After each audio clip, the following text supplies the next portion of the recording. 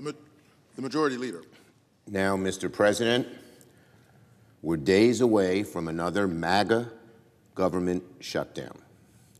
Avoiding one will require the House majority to quickly accept a bipartisan solution. Yet this week, House Republicans are trying everything but bipartisanship. Everyone knows that the GOP's proposed CR is a non-starter here in the Senate. Let me say that again. Everyone knows that the House GOP's proposed CR will not pass the Senate. Because instead of even pretending to aim for bipartisanship, this bill had zero Democratic input. It calls for a crushing 8% cut to virtually all non-defense spending, 8%.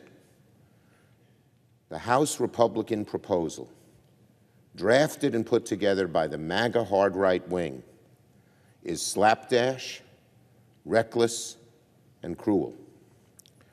It includes cutting investments to the Social Security Administration, to law enforcement, to nutrition assistance, to K-12 education, to small business, to rural communities, to protections for drinking water, to life-saving medical research, cancer and other research, and much more.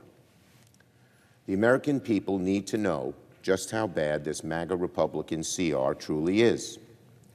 This slapdash CR would decimate investments in life-saving research, hollowing out the National Institute of Health.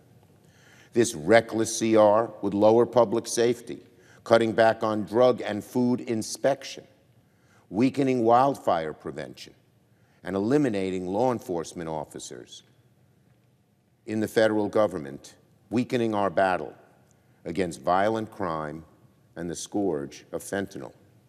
And this cruel CR would gut investments in K-12 education, slash resources for suicide support services, upend tribal investments, and cut loans to small business and rural communities.